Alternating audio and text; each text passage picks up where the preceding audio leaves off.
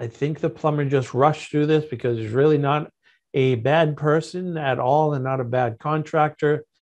And we're looking at high efficiency equipment, Viessmann boiler, excellent boiler manufacturer if you've never used Viessmann.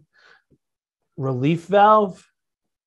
Most of your relief valves are designed to discharge at what temperature? That discharges at 210 degrees. What is the CPVC rated for? 180. Plus, this is a violation of your general law, Mass General Law, Chapter 142, because that's supposed to be non-ferrous metal. Can't use any type. Can't use CPVC. Can't use PEX. You can use an approved polyethylene as long as the appliance was under 100,000 BTUs.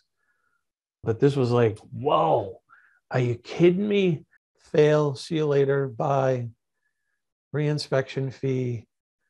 So many jobs as an inspector I go in and look at, and they're doing the blow-offs and PEX or regular PVC or CPVC. And I'm like, you have got to be kidding me.